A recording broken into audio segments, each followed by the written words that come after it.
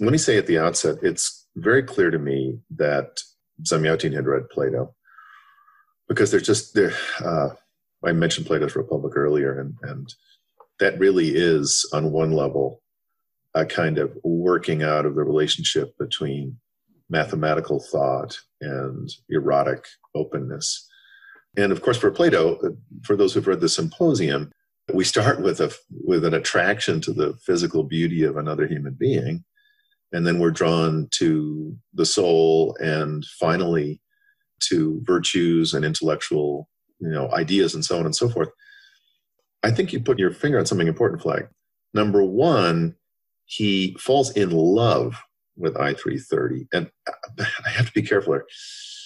He develops a more than sexual attraction for her. And why do I just say more than sexual attraction? Because in this state, there is something called the lex sexualis, which is that every number has a right to every other number as to a sexual commodity.